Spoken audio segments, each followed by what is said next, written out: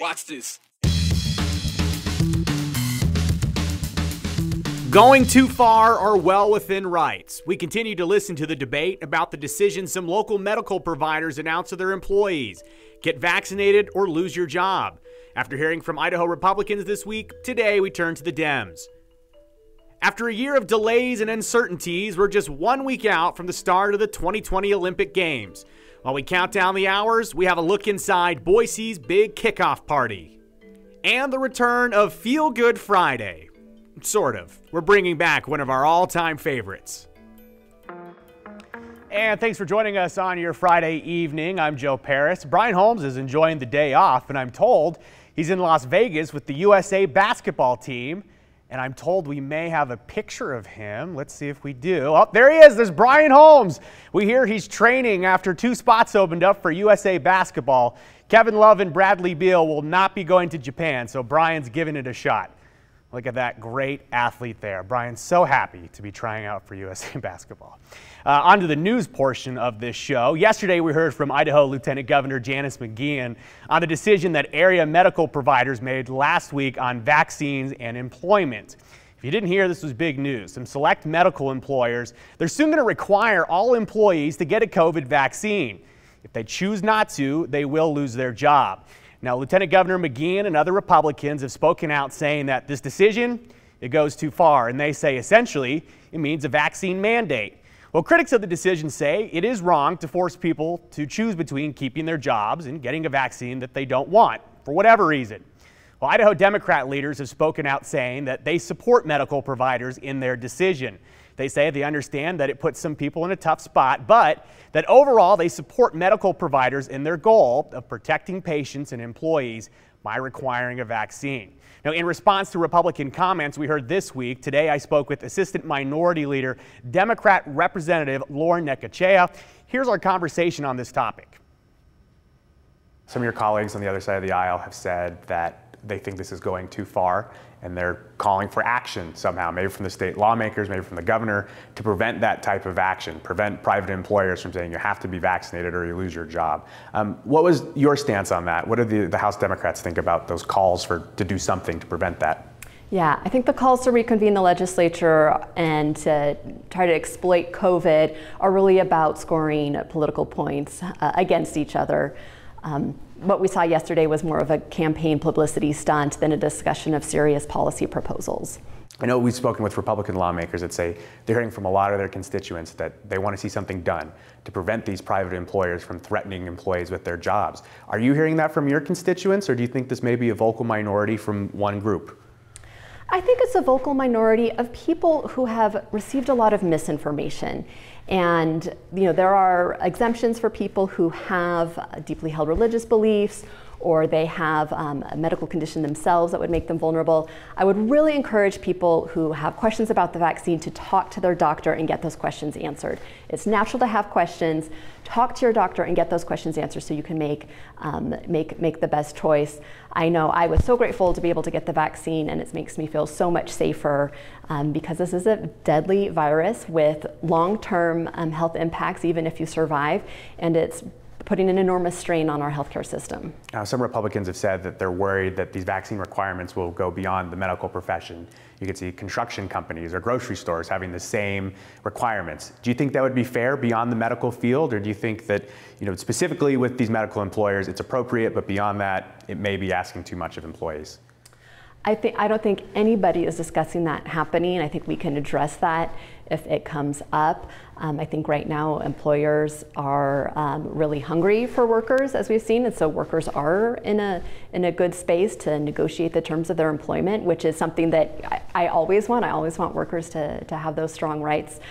So we can address that if that comes up, but I don't see any. I haven't seen any businesses trying to do that. As a leader at the House Democrats, when you see the event yesterday and you hear the calls from some Republicans about reconvening and taking on this issue, what are your thoughts? What is the party's reaction to this? Is it really just campaigning, you think, or do you think there's a point that's trying to be made? The Lieutenant Governor is talking about bringing back a version of House Bill 140, which would prohibit the state from contracting with any entity that has any vaccine requirements at all. We already considered this legislation during the session. It was not enacted, so case closed.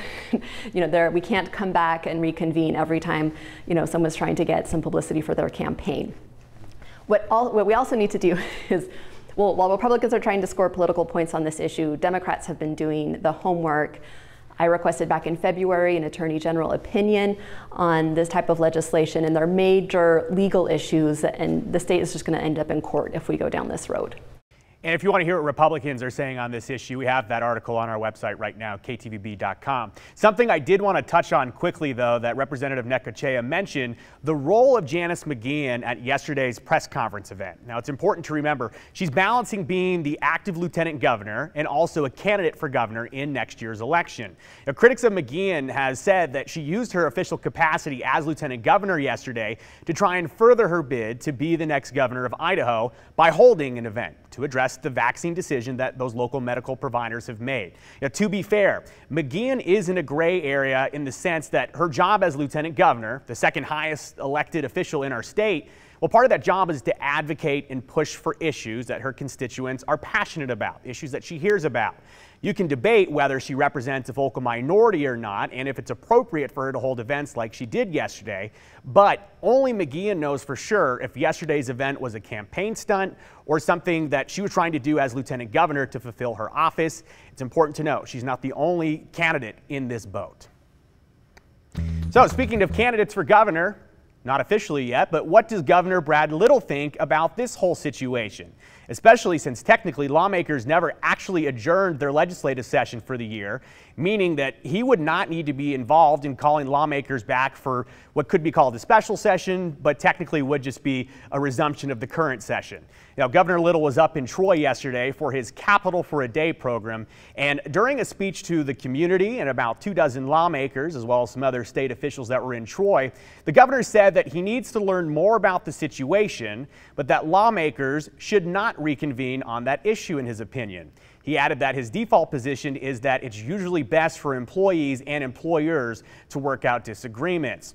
Adding to the story this afternoon, the Senate Majority Caucus released a statement on the issue. In it, they say, quote, "As Senate Republicans, we hold firm the belief that state government should not overregulate business. However, individual liberties must be protected to ensure Idahoans are able to work to provide for their families. However, they're not asking for the legislative session to start up again. They're calling on the governor, House leadership, and business leaders to participate in meetings to find solutions that they say will protect everyone," adding, quote, "Businesses thrive when government involvement is limited," and that they hope that they can resolve this without any type of new legislation. Well, it has been hot outside lately, so if you're heading up to Lucky Peak Reservoir next weekend, keep in mind the water levels may be changing. That's because starting next Friday, the water levels will start to drop to help keep up with irrigation demands. We're going to show you some great drone video that was taken today over at Lucky Peak. Our drone champion, Gary Salzman, captured these awesome shots. Now, the Army Corps of Engineers says that recreationists need to be aware that as the water drops, the elevation of the boat ramps, those will change too. And by mid-September, Lucky Peak is expected to reach its winter water level elevation. At the current moment, the reservoir is at 97% capacity, but Lucky Peak Reservoir is just one of the three that make up the Boise system. That includes Lucky Peak, Anderson Ranch, and Arrow Rock, which sits just above Lucky Peak. Now, the Bureau of Reclamation says that right now, all three combined are currently at 59% capacity. You can see specifically on your screen how those break down. And you're going to be looking here in a moment at drone footage from Arrow Rock Reservoir this morning. And you're going to be able to tell just how much lower the water is here compared to the video we showed you from Lucky Peak. Now, typically, this drawdown doesn't happen until much later in the summer. So why is this happening now? It's been a hot topic here on the 208. Right now, 80% of the state is in a moderate to exceptional drought condition, and a third is experiencing severe drought conditions, specifically in south central Idaho. Now, officials say that they expect there to be below normal water carryover in the Boise system by the fall. Well, let me start with a little good news for today. First of all, the smoke in southern Oregon's been cut off temporarily. At least that's the thinking at this particular time. And as you go outside, you can see that there is a little bit better view of the foothills, not quite as much smoke. And the air quality happens to be a little better as well. If you look at some of these different locations here, you can see we're basically looking at yellow moderate for McCall. McCall's been up a little bit higher, so it's coming down a bit. Same thing for Horseshoe Bend. Let me back up a little bit here so that we can go into Boise and to show you that, okay, this is the first one we were showing you. We're having the same problem once again. Let me try to back up one more time. Did you see this before? Okay, now let me try to move this down into the Boise area because we have around Nampa, Caldwell, Meridian, it's green. And in the Boise area, it happens to be yellow. Down here toward Twin, it's in the green category. Okay, so that's good. And Sun Valley happens to be in the yellow category. Glad we made it through that. Well, these are some of the temperatures that we had for today, basically up to 96 so far. Again, we're going to be looking at a situation here where we have dry conditions throughout all of the Southwest Valley, but a few thunderstorms that could be coming up here from just the southwest. So we'll have to watch for that. That's over to the east side of the state. Here's a look at your 7-day forecast. Things are looking hot on Sunday.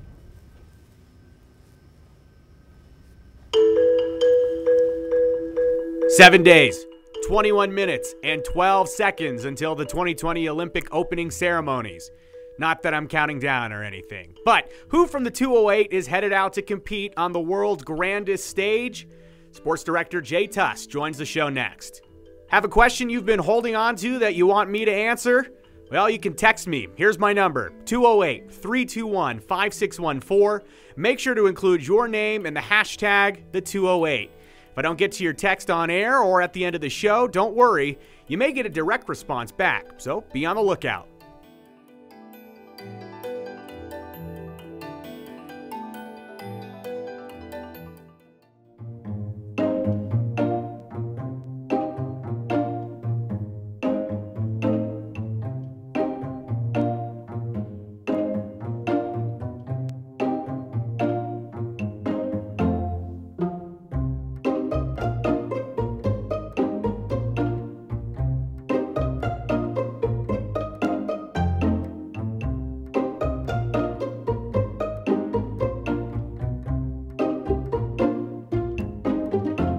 Yeah, I can hear you. Just let me know when I'm up and I'll do a pan.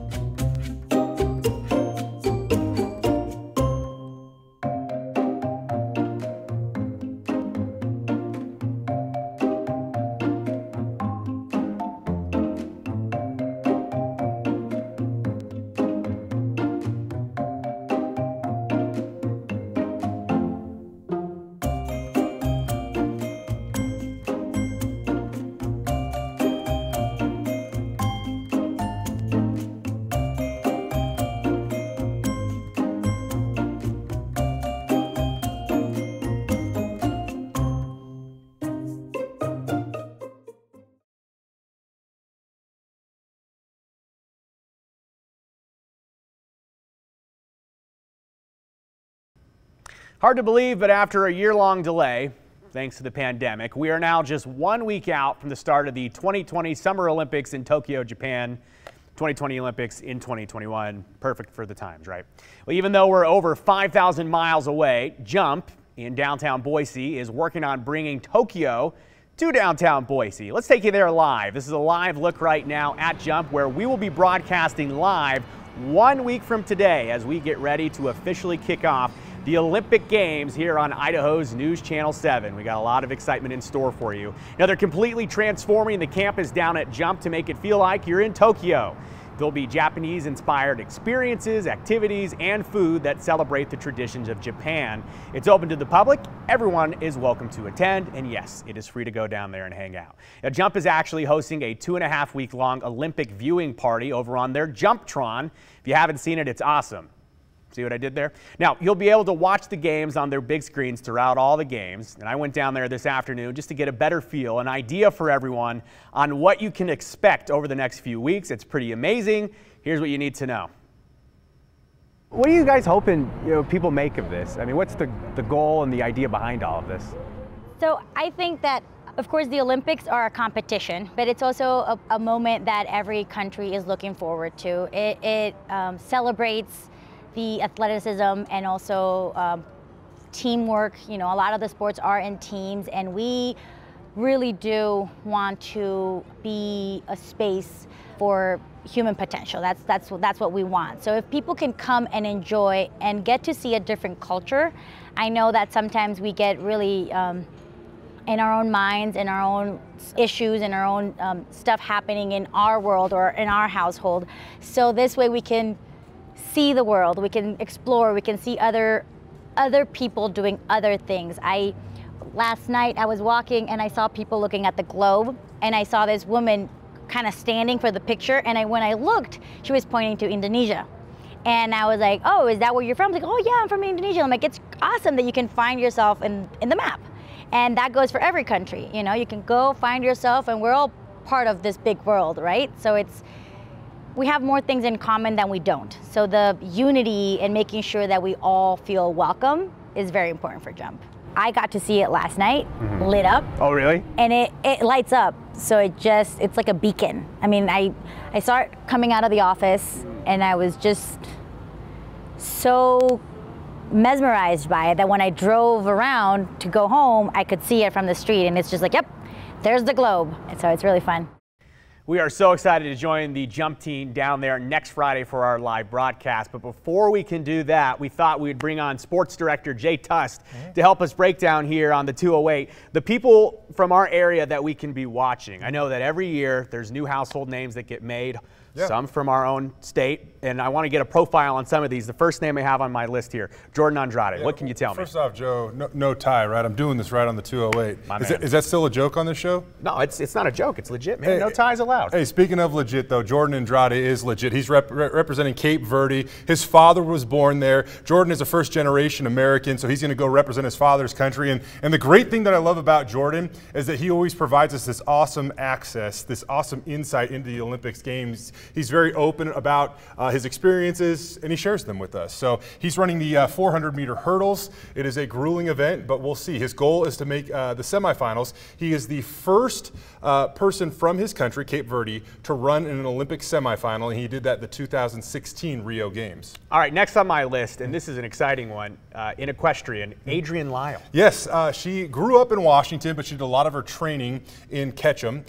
She went to the Olympics in 2012, missed them in 2016, but she is back once again. She will be going to Tokyo, and her coach, Debbie McDonald, is also from the Wood River Valley. So a couple of connections when it comes to Adrian. She competes super early in the games. Those first few days, we'll be keeping an eye on her. And I know that there are some athletes that may not be native Idahoans, but we're going to claim some. Absolutely. Including athletes that went to the University of Idaho. Tell me about Alicia Butterworth. Yeah, Alicia is going to represent Team Canada. She's a few years removed from running at Idaho, but she just recently found out that she did enough to qualify to advance to the Olympic Games. She's got a super fun story, Joe. She's from a small town in Canada. They have a cinder track up there, and she so desperately wants her community to get a real track, a rubber track, so that they can train better on it. So part of this trip to Tokyo for her is getting exposure for her hometown and hoping to raise funds so that she can get the kids in that community a real track. And quickly to wrap up our list for now, tell me about Liga Velvere. Yeah, she's another fun story, another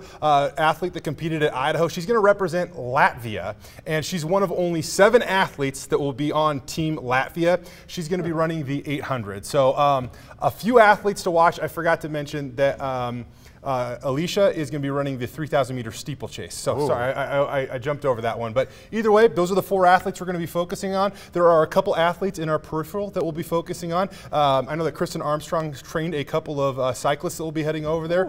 Emma White is one of them. So Haley Batten is another. So again, a couple athletes that I don't know if we necessarily claim for Team Idaho, but we will certainly be keeping track of. Anyone on Team Kristen Armstrong is on our team. Absolutely. Yeah. Well, Jay, there are only 4 athletes on Team Idaho. It seems like a small number compared to years past. Any reason for that? I just think we're kind of in the middle of hitting an awesome stretch run here. Now, there's a couple of young athletes coming along. Bora High alumnus Nathan Green, Mountain View former All-American Lexi Halliday. She's running at BYU. Look for a couple of years. I think those athletes start to show back up for Team Idaho. Coverage starts a week from today. We will be back in a moment.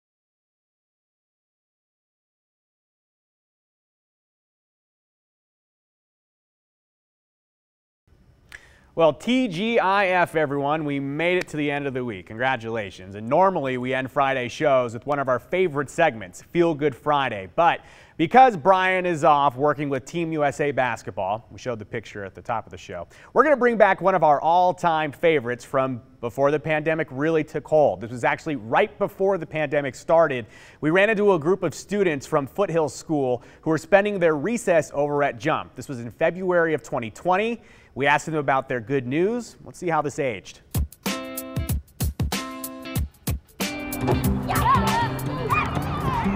have news. I have news. My little baby brother just turned 1. We're really excited. We went to Lucky Fins together. What'd you get to eat? Seafood, including fries. My good news is I'm starting a new year of Little League baseball. Little League just started and the draft happened a few days ago, and I'm pretty sure I'm on my old coach's team and my best friend's on that team. You're walking around with your grandmother and your mother. That's pretty cool. That is pretty cool. I'm a lucky girl. It's the best. We're lucky. It is the best. This weekend I am competing in one of my big gymnastics meets in Coeur d'Alene. What is your event in gymnastics? What do you do best? Well, I do all 4 of the events that I can. So I do beam, bars, vault, and floor. And my favorite event is probably floor. Give me your finishing pose. Well, it's on the ground, but I'll give you my starting pose, I guess. Let's see it. I am gonna get a hamster because I have money for a hamster, and I'm gonna get a hamster, and I have its name named Pizza. Now, why pizza? I don't know. I'm going to a ski race in McCall at Little Ski Hill this weekend. You're gonna race? Mm-hmm. Like fast? Yeah. How fast? Pretty fast. I've gone, I think, 49 miles an hour. On skis? Yeah. Down a hill? Yeah. That scare you? No. It's my birthday. How old are you? 8. So what are you doing for your birthday? I'm gonna have a party with my mom and dad and my brother. My good news is that my daughter was in a play this week at school, and she was radiant. She was Elsa in their school play of Frozen. She was super brave and confident, and I was over the moon for her. My good news is I made up a new trick. Let's see it. Like this. And then you do my new trick. Thanks, Maya. Thank you.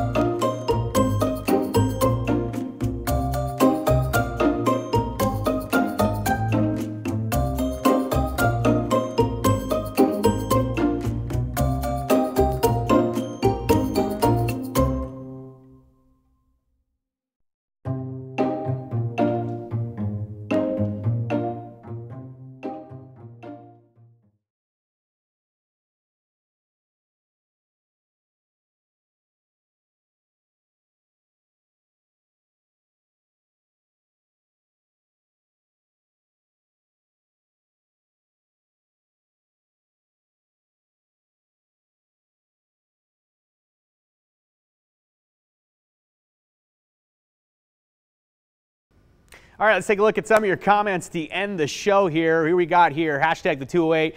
This person says, again, no one is addressing the fact that we live in a right-to-work state and that private businesses can put requirements on employees. This is a comment that has been made several times, was brought up to the Lieutenant Governor. We'll see if this conversation continues. Next, we've got a comment here from Joe. He says, everybody loves a good scar story. How did you get your scar? Well, long story short, Joe, I ran through a wall after watching Terrell Davis and John Elway win a Super Bowl for Denver in the 90s. Do we got one more for us here on your Friday? This person says, my body, your body, get the antibodies. Have a good weekend, everyone.